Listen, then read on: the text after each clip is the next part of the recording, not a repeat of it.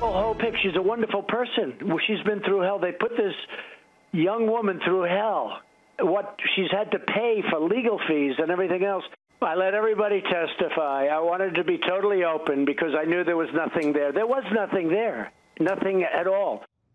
President Trump vehemently defending former White House comms director Hope Hicks just a short time ago. The longtime Trump employee and confidant of the first senior administration official mentioned in the Mueller report to testify before Congress. Well, but as expected, the Democrats on the House Judiciary Committee didn't get a lot of answers from her, which, of course, they claim is a conspiracy by the president.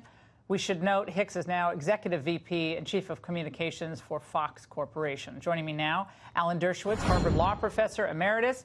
He also wrote a foreword to the published version of the Mueller report. Alan, some Dems say that Hicks' refusal to answer questions pushes them further down the path towards impeachment. What say you?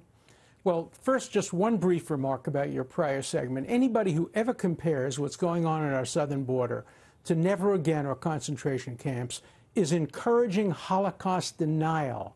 Because what they're saying is, if all that happened to the Jews in Nazi Germany and Poland is what's happening in the southern border, then there were no death camps, there were no killing squads, there was no final solution. So shame on them for being Holocaust deniers. Now, as far as the current issue is concerned, look, all three branches of government have privilege. You can't call a law clerk from the Supreme Court and ask the law clerk, what did you discuss with the justice?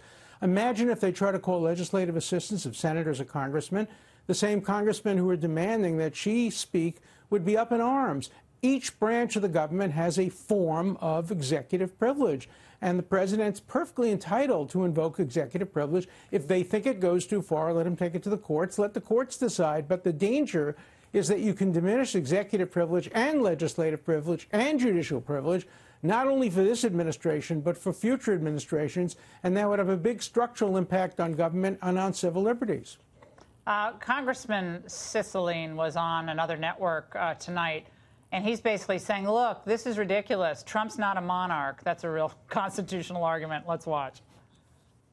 We don't have a king. There's no such thing as absolute immunity. She didn't invoke any privilege. They just used this made-up claim that they don't have to answer any questions, which will be rejected again by a court. The debate here is just ridiculous. Go ahead. Yeah. These congressmen always argue that the president is not above the law, and then they put themselves above the law. They try to get people to answer questions that are not subject appropriately to being asked.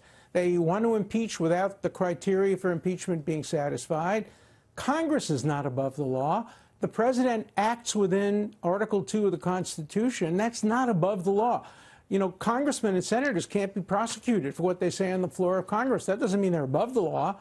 That is the law. But there are different laws regulating presidents, congressmen, and members of the judiciary. They all have forms of immunity. That doesn't put them above the law. That's what the law provides. If you don't like it, change the law.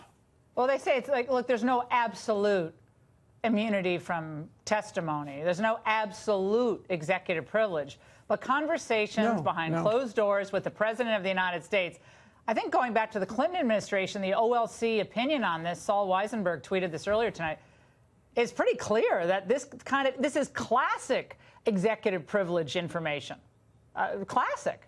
Well, first, it is, number one. Number two, presidents often invoke executive privilege in close cases and leave it to the courts. That's what our system of checks and balances is about. Congress seeks the information. The president says no. The courts decide. The system works when that happens, and I know of no president who has ever refused to accept the rulings of the court. When the court said to Nixon, turn over the tapes, he did. When the courts told Clinton he had to make certain provisions, he did. And there's no evidence that Trump wouldn't do the same thing. So Congress has the right, the power to go to the courts, but they shouldn't be complaining about the invocation of privilege because they would be doing it themselves if their staff members were being called by prosecutors to testify. Yeah, bingo. Alan, it's great to talk to you and great to hear your thoughts.